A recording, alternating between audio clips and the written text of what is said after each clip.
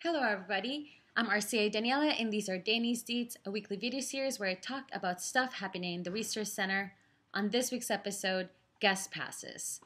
So if you didn't know that you can have overnight guests, well now you do. You're allowed to have overnight guests. So I'm going to go over a few of the details on how you can get a guest pass or how long the guest can stay here. So a resident must always have permission from their roommates and suite mates in order to have the guests stay with them. You should always talk to them before you have someone in your room staying overnight. You are not allowed to have more than 3 overnight guests at a time. And a resident may not have an overnight guest, whether the same one or a different person, for more than 4 consecutive nights or more than 6 nights in a calendar month. The same person cannot be a guest, so whoever was staying with you, for more than 6 nights per month, regardless of what resident they're staying with. Now, something that we want to emphasize on is that a resident is responsible for the actions of the guest. So you need to make sure that they're aware of the policies in place in the residence hall. Make sure that they know that any violation or anything that were to happen, it would fall on you. So just make sure that they're aware of all the rules and that they abide by them during their stay in Reuben. A guest pass is something that you can get for a guest that you don't want them to have to give their ID to public safety and that you want them to have the flexibility of getting in and out of the building without you.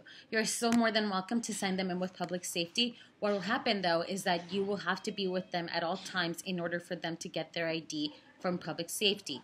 Make sure that whenever you're having a guest, they know that they need to have a government issued ID. That can be a passport or a driver's license, but nothing like credit cards. That will not be accepted by public safety. So you just need to remind them before they come to bring one with them.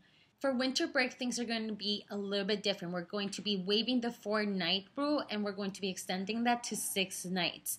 You need to have all guest pass requests for winter break due here in the Research Center by December 21st. Remember that, December 21st. You need to have these conversations with your roommates now to get the guest passes signed before they leave. Anything after December 21st will not be accepted and will not be approved. So make sure that you talk to them, tell them when you have a guest coming. If your guest is going to be staying here more than 6 nights, you need to talk to RHRM Chloe.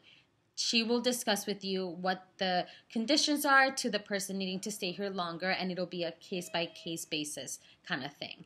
And I know that I threw a lot of information at you guys today, so you're more than welcome to stop by the Research Center. Anyone that works here will have all this information at hand, and we're all happy to answer questions.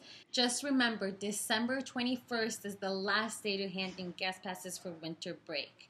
Be sure to check back in next week for another episode of Dani's Deets. Bye.